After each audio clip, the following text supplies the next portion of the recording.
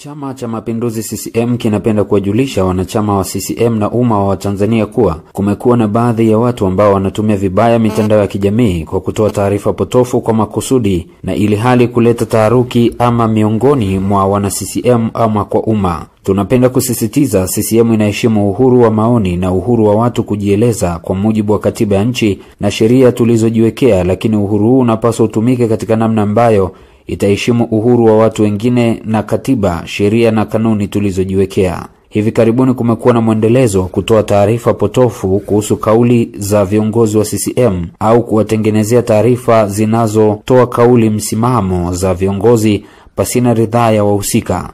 Tumeshuhudia katika mitandao ya kijamii watu wenye hila walipomtengenezea kauli potofu na isiyokuwa na ukweli kufuatia onyo la chama kwa wanaoanza kampeni za urais wa Zanzibar nje ya muda na nje ya utaratibu.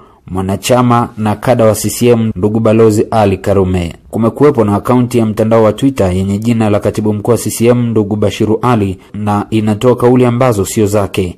Jana katika mitandao ya kijamii watu wenye hila, fitina, husda na kila chembe ya uzandiki wamemtengenezea kauli beza, potofu na isiyo na ukweli ndugu Bashiru Ali katibu mkuu wa CCM kwamba amemjibu kiongozi mstaafu mwanachama wa CCM na kada wetu mzee Pius Msekwa. Jana katika mitandao ya kijamii kumetolewa taarifa kwamba kuna afisa wa chama ofisi ndogo ya chama Lumumba atakuwa na mkutano na wanahabari leo tarehe 5 kupitia mtandao wa Taarifa Mpya. CCM haina utaratibu huu. Utaratibu wa Chama cha Mapinduzi CCM, msemaji wa CCM ni mmoja, naye ni mwenyekiti wa CCM kwa niaba yake na kwa niaba ya chama anayekasimiwa dhamana ya kusema kwa niaba ya chama ili kutoa kauli, msimamo na taarifa rasmi za chama ni katibu wa halmashauri kuu ya taifa mwenye dhamana ya itikadi na uenezi na si vinginevyo. Kitendo cha kutumia utambulisho wa mtu mwingine na kutoa taarifa potofu kana kwamba wewe ni mtu huyo ni kosa la jinai kwa mujibu wa sheria za nchi yetu.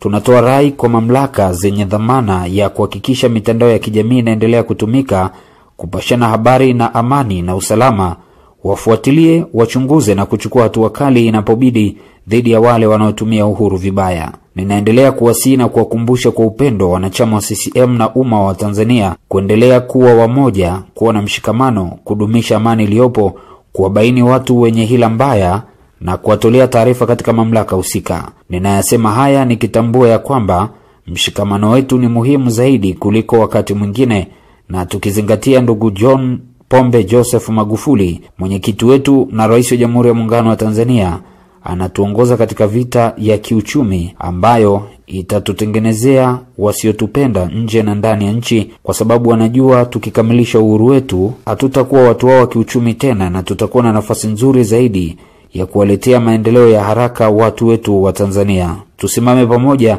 tushikamane na tutashinda. Mungu awabariki na niwatakie majukumu mema ya ujenzi wa taifa. Imetolewa na ndugu Humphrey Polepole, katibu wa NEC itikadi na uenezi, Chama cha Mapinduzi CCM. Na hii ni Uhondo TV. Endelea kuwa pamoja nasi kwa taarifa za muhimu na za haraka ambazo zimetokea ndani na nje ya dunia. Tutakujuza.